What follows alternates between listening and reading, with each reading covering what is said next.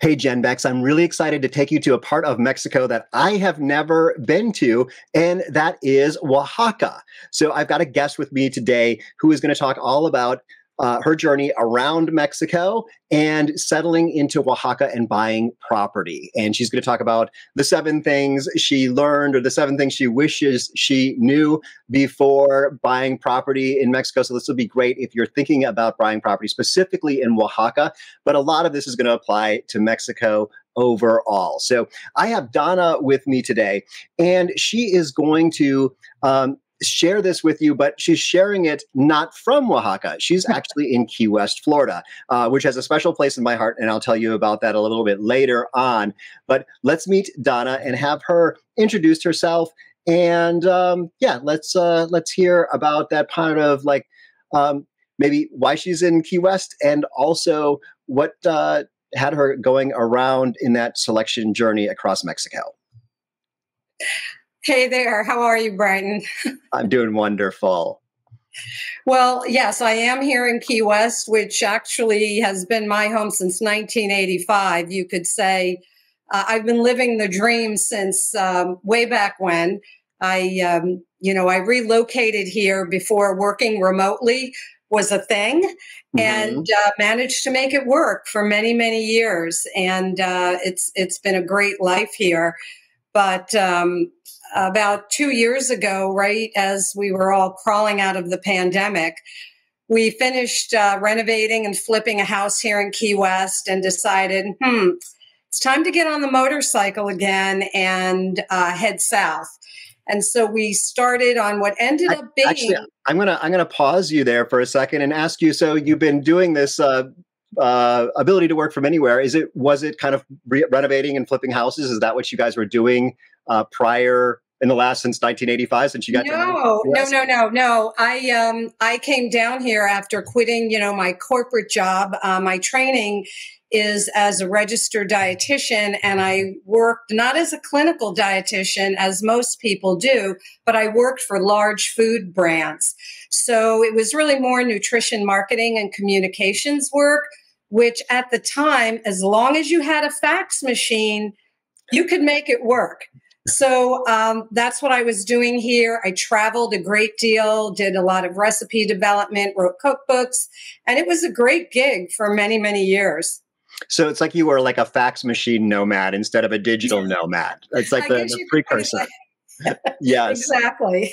Wonderful. Well, I am going to jump right in with my Key West story because, I think folks should know. And so if you saw on the bottom of the screen, of course, my name is Brighton West, and that is not coincidental that we're talking about Key West, because I was married in Key West. So Kat and I took the last name West when we got married. We got married at the Red Rooster Inn. And I can't remember the name of the road. It's not Duval, but like one of the major roads that crosses that.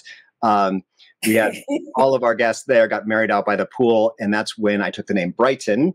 And we took the last name West together. So Kat grew up down in Isla Morada, down in the Keys. So it's definitely a special place in our heart. And I love your very Key West wear today. I think Key West and Mexico are they're very similar in terms of the attitude of people, the colorfulness, except for the chickens. The chickens should never have been run off from Key West. There are so many roosters out front right now. I hope we don't hear them. Oh, okay. So the roosters, okay, because I'd heard they'd all gotten kind of kicked out of Key West. No. They're still around. Okay. So, but okay. So that's the Key West part. Let's go now to you're hopped on a motorcycle and you're heading south. Yes, we started the trip 2 years ago, leaving Key West over a 3-month block of time with kind of a loose itinerary, and hit about 30 cities, towns, villages, whatever, really kind of scouting for where might we want to relocate. And I had never been a motorcycle rider before I met Gary 10 years ago. I don't ride on my own bike. I'm the passenger. And, bike riding, you're either terrified of it or you love it. And I love it. So it was a great way to experience Mexico through the mainland and then over through Baja. And we ended up coming back to Oaxaca after all of that. Actually, I just came back from an 8-month trip in Oaxaca where we stayed to really do more of a deep dive. And as we all know, it's, one thing to spend a few days, a vacation in a place, but it's a very different ball game. If you want to live there, you're looking at it through a different lens. So we just returned from 8 months in Oaxaca, And so where we were doing a lot of scouting. Yeah. So did you rent? Did you rent one place? Did you rent multiple places? Did you Airbnb? Kind of like a lot of people are in this phase where they're just thinking about a town, and there's a lot of folks who are like rent there for a while. Some of us, like myself, bought in a town we'd never heard of, just 24 hours after we landed. So tell us about your last 8 months down there. Yeah, so we rented 5 different places over the course of this 8 months in really different checked out the different parts. Different neighborhoods, because each neighborhood has a different vibe. The transportation needs are different. I mean, yes, it was a pain. We have to pack everything up on the bike and move, but it was really necessary to do it this way. And I'm glad we did, because it gave me the chance to really zero in on what I like, what I don't like, the kind of house I'm looking for. And so I'm glad we had the time to do that. Not everyone has the luxury to put that much time into a scouting trip.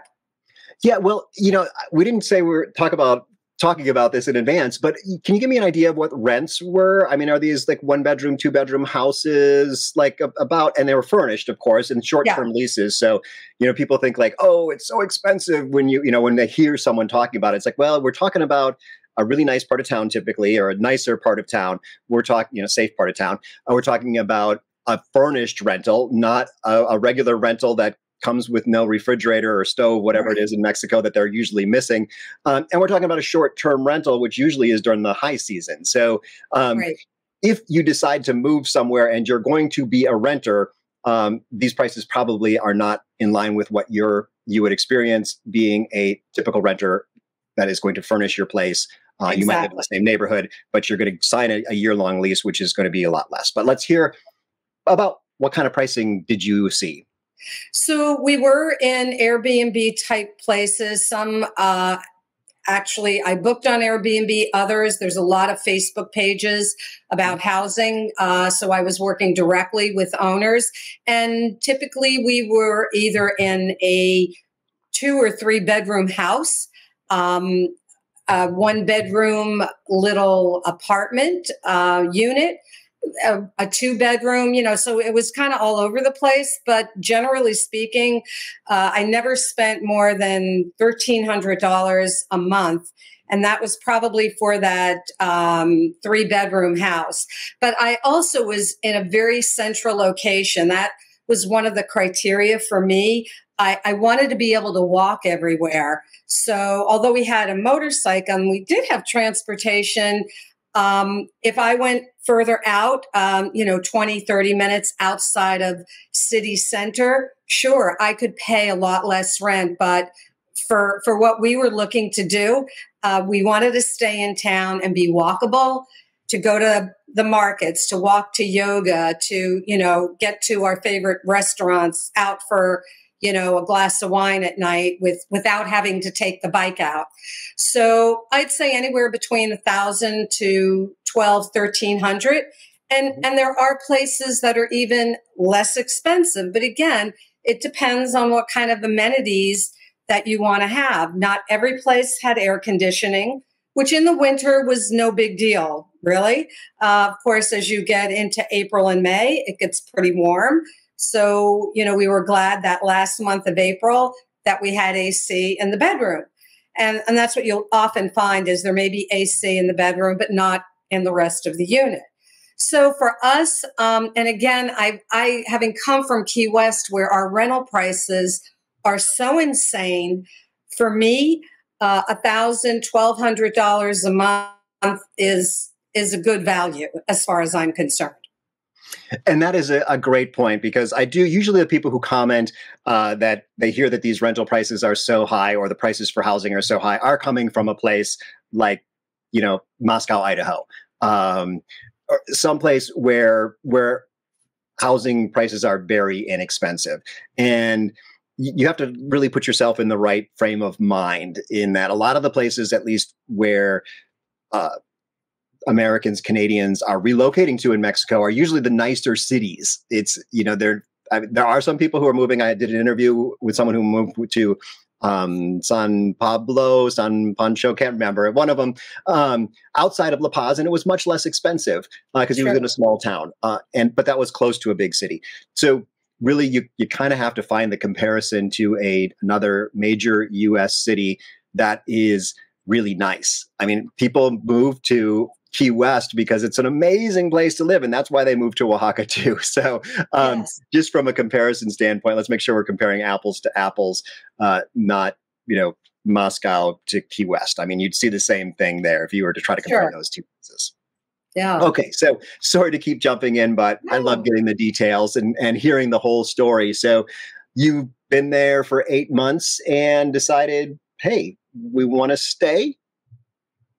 Yes, we liked it that much. And so we started this house hunting process, which was quite a learning experience, to say the least, because it is nothing like buying property here in the States, at least not anything I've been used to. And as I had mentioned, we buy and renovate properties, so we're kind of experienced at this. And when we first started this, the first aha was, oh my gosh, there's no such thing as an MLS listing service. There is no one central location to go see what's for sale. And I know this varies throughout Mexico. I know from talking to other people that in other towns and cities, you may have an MLS, but not in Oaxaca. And you may have multiple MLS services. That's another thing. And I learned this in Puerto Vallarta. One of them might be legitimate and one of them might not be. So it's kind of like if you find something on a certain MLS, you can be pretty confident. If you find something on a different MLS, you have to be a little bit leery of what you might be getting yourself into. And I think a lot of homes are just sold. People will put up a for sale sign and wait till someone knocks on the door. So, but and there's a lot of that. It's probably something where the closer you are to the U.S., the more it is like the U.S. But Oaxaca is kind of although there are a lot of foreigners that live there, it's probably a much smaller portion than other areas in Mexico that I've been to. Yes, certainly there's an expat community, and those that have bought there, and people have been there for quite some time. It is a hunt and peck process. So it is on you as the buyer to do your due diligence. I spent a lot of time. I would say it was very time consuming, because I would just comb these Facebook pages looking for listings. And there's a lot of Facebook pages, Oaxaca houses for rent or sale, and so you're just kind of hunting through all of these and contacting the owners directly. Sometimes it may be a realtor who has put that post up. And one of the next things that number two thing that was sort of a surprise to me is that because there is no MLS, every realtor kind of has their own little pocket of listings, so that, this person has these houses and here and there, but in some cases they may share listings. So it's a little bit difficult to understand how the game is played at first. And I learned this kind of the hard way, because one realtor I'd gone out with a few times, I come to find out, had taken my headshot from my Facebook page and put it in a WhatsApp message that they sent to other realtors and said, oh, this is my client. I'm looking for this, this, and this kind of a house for them. And then all these other realtors chimed in and said, hey, I've shown her a house. What do you mean? She's not your client. She's mine. Oh, yeah. It is definitely confusing because there is this, like, in the realtor world, it's like, okay, yeah, one client can have one realtor, but the realtor can't have all the houses. So it becomes something a little tricky to navigate, I guess.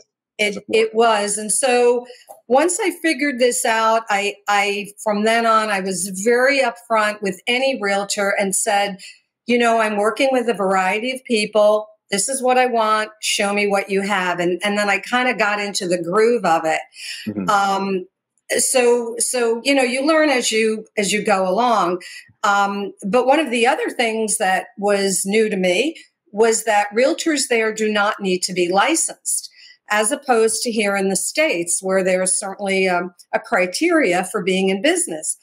I could say I'm a realtor, you know, and anyone can say that any day of the week.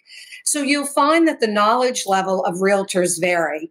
Some really know their business and others are just sort of throwing it out there. Yeah. And actually that's something in La Paz, at least, and maybe, I don't know if this is state by state, municipality by municipality, city by city, but in La Paz, I know that the realtors have to pass some kind of test because I have friends who are realtors and they went through, you know, kind of proving some level of competence, probably nowhere near what is expected in the United States. But I think there are also a lot of people, gringos, in particular, that hang their hat out, or hang out their shingle and say, I'm a realtor now, and they pass the test, and they haven't necessarily sold any houses yet. And just because it is easy, and it is something where if you're living down there, you're like, oh, this is something I could do. I could show people houses. This will be fun. So, and it usually shakes out after a little while, but yeah, I definitely see it happening, but I also think there is some, like, maybe continuing education or continuing testing that happens in La Paz, at least, or in Baja California Sur. So yeah, I don't know that that's the case in Oaxaca, and we've been lucky through personal connections. You know, we sort of clicked in with a few realtors that, you know, we love these women. They happen to be women, and we kind of then just sort of stuck with 2 or 3 of them. Mm-hmm. But what I also learned is the same house can vary in price depending on what realtor is showing you. So that is a big difference compared to here in the States, where you're looking at a listing and the price is very transparent. So again, that was sort of a watch out for me when I was shown the same house I had seen a week prior. Oh, but now the price was different. And sometimes the price would be more and sometimes it's less.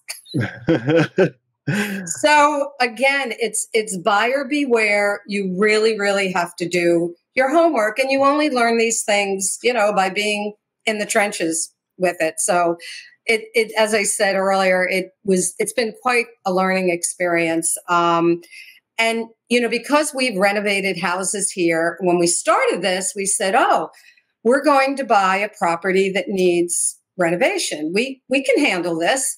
Mm-hmm.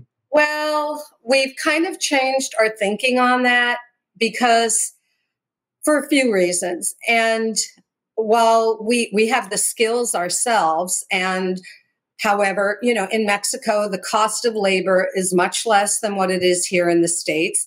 And we thought, well, we could certainly hire a crew to do a lot of the work that needs to be done. And then we realized, you know, even after 7 months of being in language classes, our Spanish is not good enough to manage a construction crew. And when you stop and think about that, it's like, well, I can order in a restaurant and I can go shopping, but the vocabulary needed to work on a renovation project is a very different thing than being able to order in a restaurant. And we sort of had a reality check with ourselves that, you know, we don't feel that we can really handle the kind of language translation that would be necessary. And we also watched some American friends of ours over the 8 months as they renovated a home, beautifully done, finally. But because of the communication challenge, windows get put in and taken out maybe 4 times because there's a miscommunication. It's just not being done right through no fault of anyone, really. But that was something that we really kind of took to heart and said to ourselves, maybe we don't want to take on quite so much. The other thing that kind of became apparent to us was because the permitting process is very different, of course, in Mexico than what we have here, very, very rigorous permitting requirements. A lot of times the electrical, the plumbing, on the one hand, it can be a good thing. You're like, oh, good, I don't have to deal with all that red tape.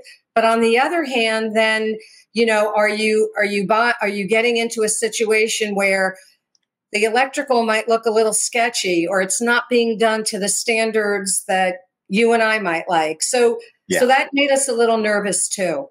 Yeah. And that is something that is just, I think that is probably reality across Mexico. Is you get to experience the good and the bad of the permitting system. And, for us, we have a really amazing pool, and there's no fence around it, which would have been required in the United States, but the pool was not grounded. So, or the lights in the pool were not grounded. It was just, they don't know what GFIC outlets are. They don't know the circuit breakers, that just like boom, blows their mind. Right. Very hard to buy things like that. You usually have to have it shipped down from the US.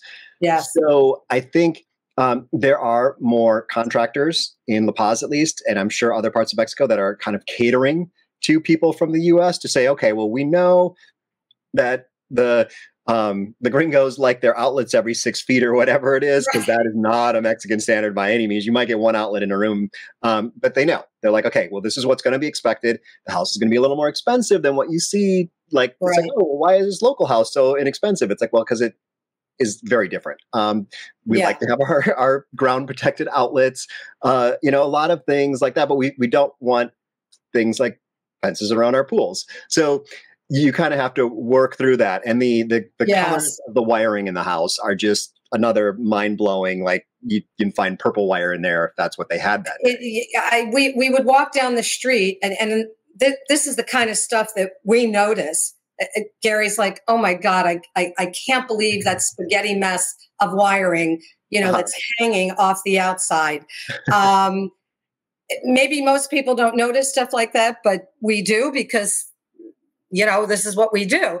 So we have backed off a little bit on the level of renovation that we're willing to do. So, well, actually, I want to back up one more time because I have one more thing that I heard you say, and that's that windows get installed 4 times. And I'm starting to realize that I maybe made a mistake when we just had a really small project. I thought I was very clear on how the window was to open. It was just a window project, and they installed the window, and sure enough, it was backwards. And I was like, oh, I want to get it the other way. And they're like, oh, well, we'll fix it. And I'm like, well, it's not like they can just flip it over. It's like it's going to have to be rebuilt. Maybe there's this expectation that that's what it's built into the price, that of course they're going to install it 4 times. But I felt bad. I was like, okay, well, I'll just have it go the other direction. It's like it's not going to have the same view into the garden when it's open. But I think that's also maybe when working with people that are the higher end contractors, they're probably going to come to expect that you are going to make more requests, and it's going to be built into the price up front versus the contractors that are used to working with Mexicans, which I've had them too. Their expectations are different. Just the way they do things. It's like if it's done, then it's done. Versus us, we have more aesthetic requirements typically. Yes, exactly. So you're right. There's some rules and requirements that we're happy not to have to deal with. But then things like plumbing and electrical, that really matters. It has to be right. So I think and what ended up happening through all of this, Gary and I just could not agree on a house that ticked all the boxes for him and for me. So we have not yet pulled the trigger on a purchase. So our intention is when we return now in October We have a 6-month rental lined up. So we're in one stable place in Oaxaca, and we will resume the house hunt again. So I think we had to go through this process of really knowing what is it that we want, how much do you want to bite off in terms of renovation work. And now when we look again, we'll be looking with a different eye and willing to do some work, but not willing, to put a second level on a house or go really, really deep into it like we were anticipating, this first time around. So it's a necessary process, I think, that you go through, whether it's going to be your full-time home, a part-time home, just an investment property. It doesn't matter, but buying a property is a big deal. And especially having never done it in another country, one of the other things that I never, ever had considered, because we own property here, we have everything in our trust and we have our estate planning done, and it's all very neat and packaged. And then we realized after talking to our attorney, and we have a great English speaking attorney, he's like, well, if you buy property in Mexico, it needs to go into a Mexican will. Whatever you have set up in the US doesn't cover your property here. And I'm like, what? I mean, is that anything we ever think about? So Oaxaca, or at least the area you're looking at, is far enough inland. I always think of Oaxaca being like right on the water, like Huatuco or something like that. But Oaxaca, so if you are within 30 miles or something of the border, or of the border or the water, the ocean, you have to have a fideicomiso. And thus it's a Mexican trust. So theoretically you could avoid having the will because your home is put into a trust, and the trust, you can't sign the trust, or they won't give you the trust unless you have beneficiaries. So it's built in.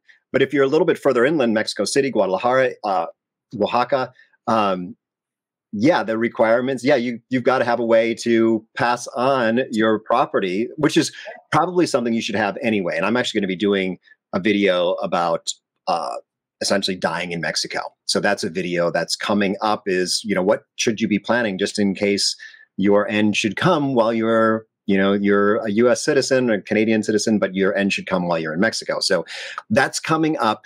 But one thing also I wanted to back up a little bit, and that was to talk about, you guys are renovators and you're talking about doing this work yourself.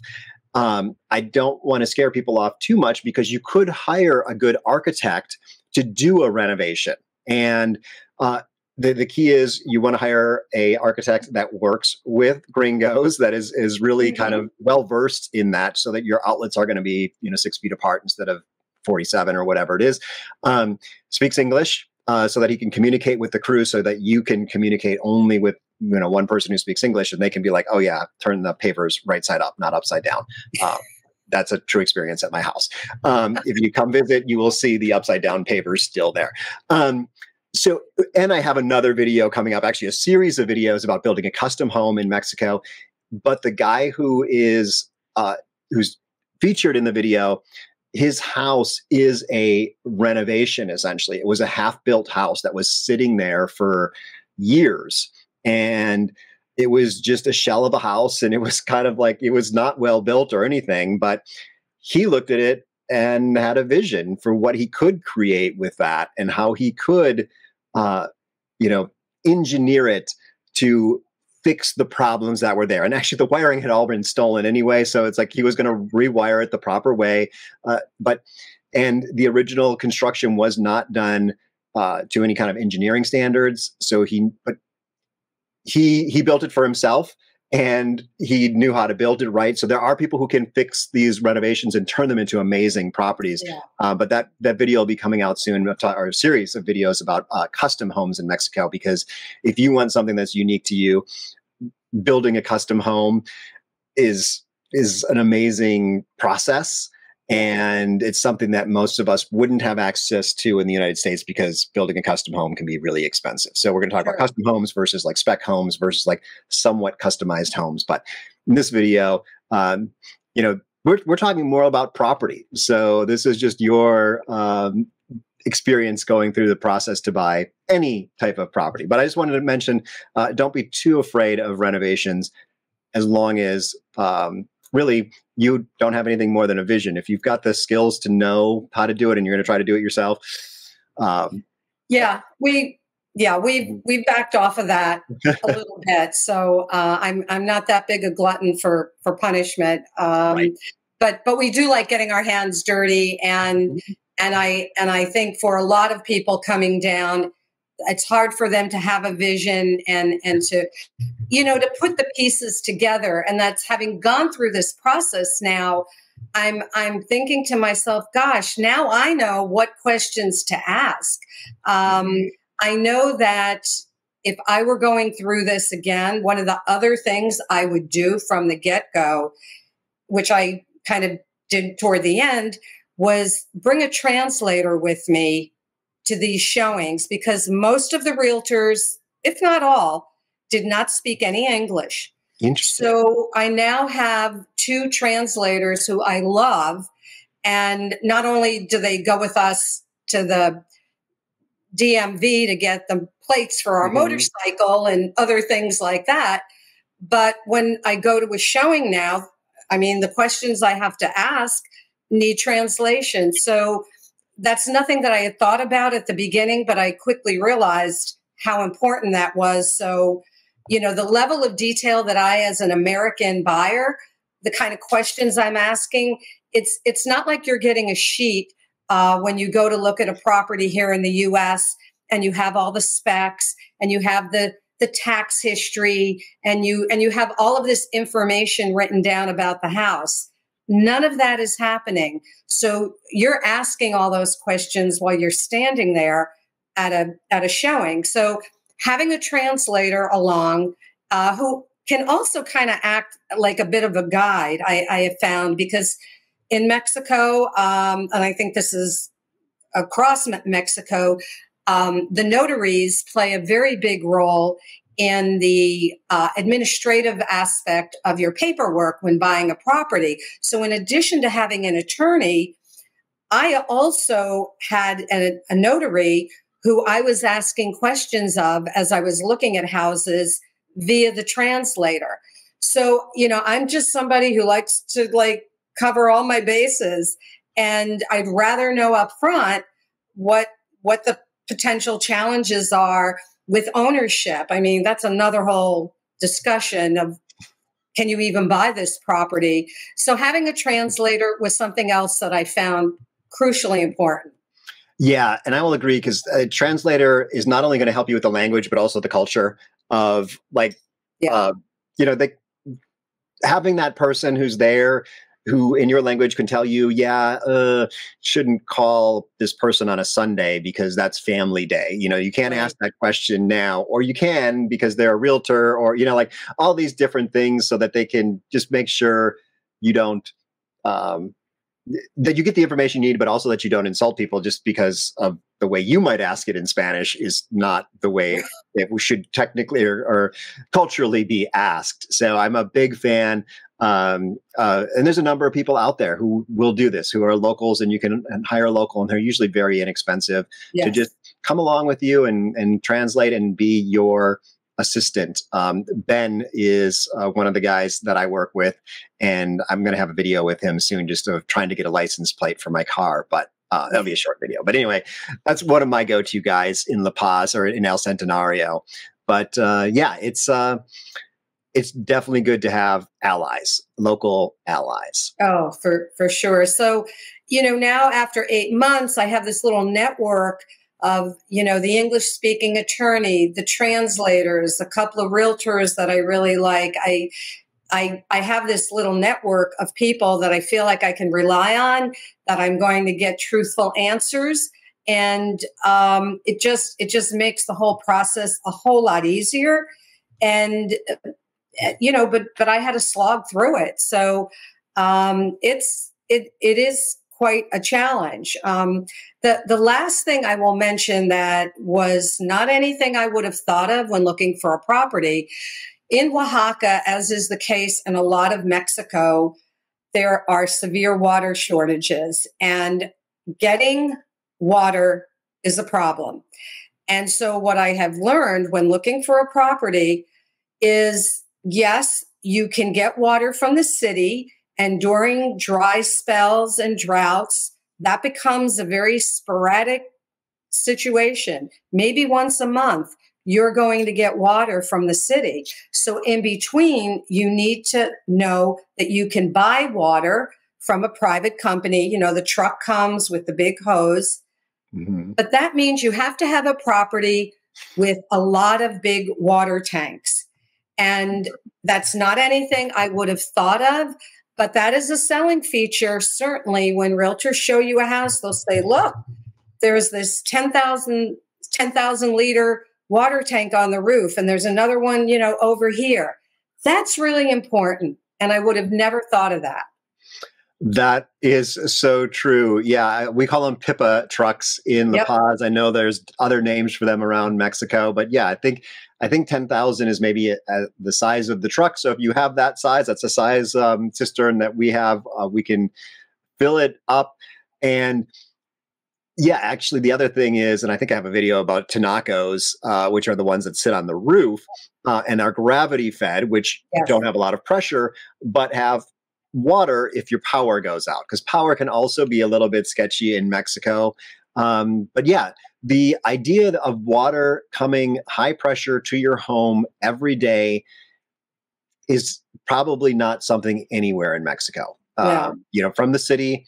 That's part of why the water is not that you can't drink the water, is just because the water system, as I understand, when it comes out of the plant, you can just take it and drink it, and it's wonderful. But that whole network has got lots of holes, and the water pressure drops, and it's kind of like they go around town and they turn the water on and off to kind of make sure that everyone's getting some water. It's a little bit, but you got to store it on site when you get it, and and get a truckload if you run out and need it. Actually, I have a little sensor that's tied into my alarm system that tells me when my when you're getting low, getting pretty low, because something's going on, and I want to know about it before it gets down to the point where the pump isn't pumping anything anymore, because that's happening. So, so I think you've gone through the seven things now. Yes. And any other kind of thoughts or like what's next in your journey? You said you have a place rented, and you're going to be going back. And I'm really psyched about this place. It's in the neighborhood of Halilatka, which is adorable, very centrally located. Because it's become trendy, rents have gone up. And, you know, the story in Oaxaca is the same, I'm sure, in just about any town where there are expats and digital nomads. People have been there for 5-10 years. Everyone's complaining about how much the rent has gone up and the prices of houses as well. I managed to negotiate directly with the owner and got what I feel is a really good price for this 3-bedroom, 3-bath house with a fabulous rooftop terrace. And so we'll be there for 6 months, and we'll start house hunting again. We left the motorcycle there. We actually imported it. So now it's legally a Mexican bike, and we'll just fly back down. Yeah, that is nice. Actually, I mentioned that I wanted to get my license plate switched over with Ben, and we ended up failing. I did not manage to get license plates in the end, just because some tricky stuff, some Baja California stuff. The rules are different on the mainland than the Baja. It's Mexico. Things, no matter, like sometimes you think it's going to work perfectly, and it just, sometimes it just doesn't work out. But I can still have U.S. plates in Baja California Sur. So no, we're very excited to get back down there. You know, one of the things that I'm hoping to do is really I'm building what I'll call a travel planning and relocation service to help people through this very process that I just went through. So, you know, whether they're coming just for vacation or kind of scouting, I think having been through the school of hard knocks, that's something that I can do for people to kind of ease that process. So, I'm planning on doing that when I get down there. And the other thing that I'm working on over the last 12 years here in Key West, I've been involved with producing, I'm a total food person. And of course, Oaxaca is considered, the gastronomic center of Mexico. The food's amazing there. And so for the past 12 years, we've been producing the Key West Food and Wine Festival. And we're thinking about maybe trying to bring the show to Oaxaca and do a Oaxaca food, mezcal, wine event. It's just still in the planning stages. And I think even, when it comes to, when you say wine to people, like Mexico does not come to mind. But in fact, as you know, because you live in La Paz, that northern region of Baja is a big wine producing area. And there's some other regions now area that are producing some really nice wines. So I think there's a lot to offer people who are into food and drink and kind of that part of the cultural immersion. So, we're trying to get that off the ground, and hopefully it'll happen next winter. Awesome. I love it. Yeah. When I'm in Mexico, I try to only drink Mexican wine. There are lots of great wines down there. They're a little more expensive than the Chilean wines and things. There's places where they just have really, really inexpensive wine. But, let's support our Mexican wineries. So, yeah. Yes, why not? Yeah, and also you are a writer, right? Did you do some work with International Living, which I think is how we got connected? Yes, I do some writing for them, and in fact, just this month, May, I had an article published in the magazine titled "Why We Chose Oaxaca Over 30 Other Mexican Towns." So, because that was for the magazine for subscribers only, I can't just provide a link, but if someone is interested to read the article, I'm happy to send you a PDF.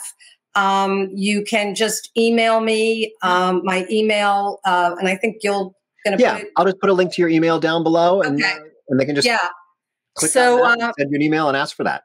Ask for that, and if you're interested in knowing more about the food, mezcal, wine extravaganza, drop me an email and I'll make sure we keep you in the loop as our plans unfold. Perfect. Yeah, I'll have all those links down below. So, this was wonderful, Donna. Thank you for sharing your journey here as you're working your way into, I guess, would you be living in Oaxaca full time? Is that kind of the plan? Are you going to leave? Yeah, that's pretty much the plan. Maybe we'll be here for a month or so. But yes, that is the ultimate plan, to really ease into that full time. It's a big leap, but we're up for it. Awesome. Well, I love hearing your story and hearing what you've learned so far. Maybe we'll have to do another short video once you buy a property. And I have a strange feeling that you're going to be renovating that property, at least somewhat. So we'll have to hear what goes on at that point. So and thank you all for watching. And if you have any comments, leave those down below. Donna's email address is going to be down below too, so you can ask her any questions or ask for that PDF from International Living if you're not already a subscriber over there. And hopefully this has provided you a little bit more of that inspiration, a little bit more seeing that, it's possible. And there are so many different ways to make this work. You could make it work like Kat and I, just jump in and buy a house, or you could make it work like Donna is, like a slow process of really selecting the exact perfect place for you and then finding the perfect house and trying out different neighborhoods. So everyone has a different way of doing this, and it's Mexico. It's whatever goes, as long as you're being polite to everyone and having a good time, then you're doing it right. So I'll see you in another video. There's some videos probably between the two of us from other expats living down in Mexico. Hasta luego.